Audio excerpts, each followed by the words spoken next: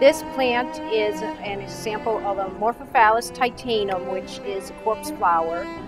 These are native only to Sumatra in Indonesia.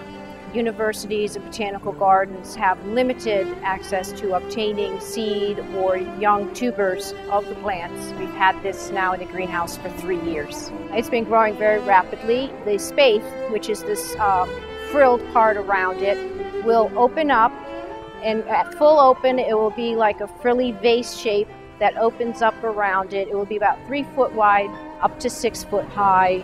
And that is when the odor will take place. The smell is been referred to by some people as smelling like dead flesh or carrion. This particular plant seems to really like the tropical room and the conditions that we have it on. It's a happy spot for it. And in fact, the grower who donated to us, John Kawamoto from Hawaii, he had 3 seeds, and this was one of them that he grew for 2 years and then sent to us. His other 2 are nowhere near as advanced as this.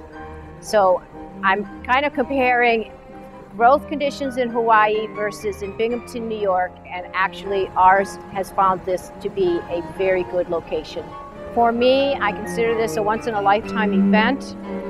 They usually do not open this early in their development. It usually takes about 10, 13, or even longer years before one will flower. It is still fairly amazing that we've actually grown one to flower successfully. They are not always successful in all glass houses around the world.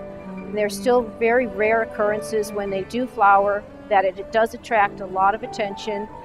They are a spectacular inflorescence. There's something about having a plant that is so large, the flower is so large, the inflorescence is so large, and yet it also heats up and produces that smell that permeates the whole area. We're projecting that it will hopefully open to full open around or on September 14th. It could be a day or 2 earlier, it could be a little later. When they do, it's a big event. Because it could be like 70 years before one does it again. It could be as little as 13 years, as little as a couple years, or as long as 100 years before one will flower again. It was donated through the efforts of Warner Stiegler, our alum, and he did give it a name, in keeping with the tradition that most of the Amorphophallus titanums have, is that we name them after a mythological titan.